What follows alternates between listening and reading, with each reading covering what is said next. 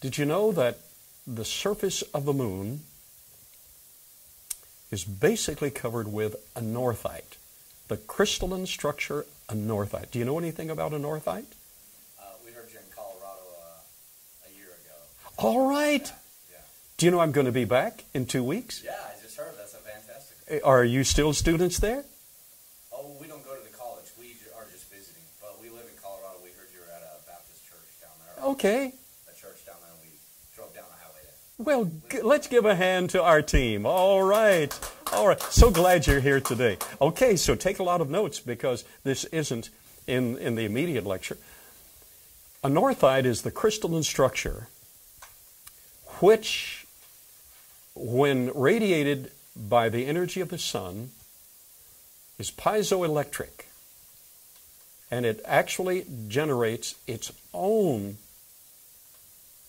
frequency from the radiation of the sun and gives off the frequency of 528 hertz.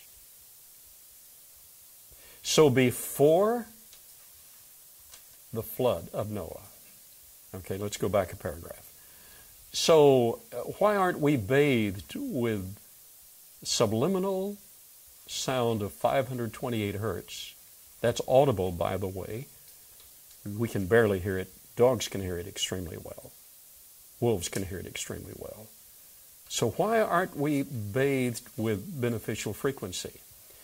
Because the anorthite on the surface of the moon is contaminated now with the magma and other chemicals from incredible disruption. There are mareas, there are seas, right, David Bassett, on the moon? There are seas flattened and other impacts before they could solidify. Other impacts were made on them. There are seas showing disruption from within because of something that happened. So the anorthite of the surface of the moon is contaminated. And it does not give off the clear, pure 528 hertz frequency.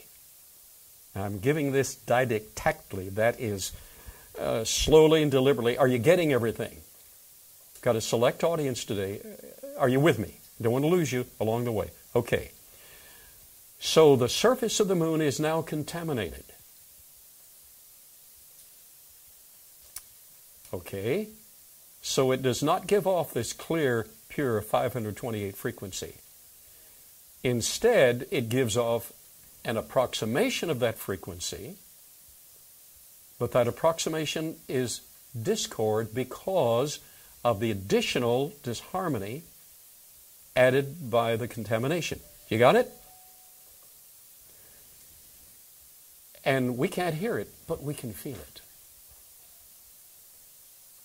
Dogs and wolves can hear it. They have special ears, and that's the reason dogs howl at the moon. And wolves howl at the moon. And they know it's coming from the moon. The discord hurts their ears. They're howling at the moon when the moon is full because of the discord. But essentially the same thing happens in the penal institutions.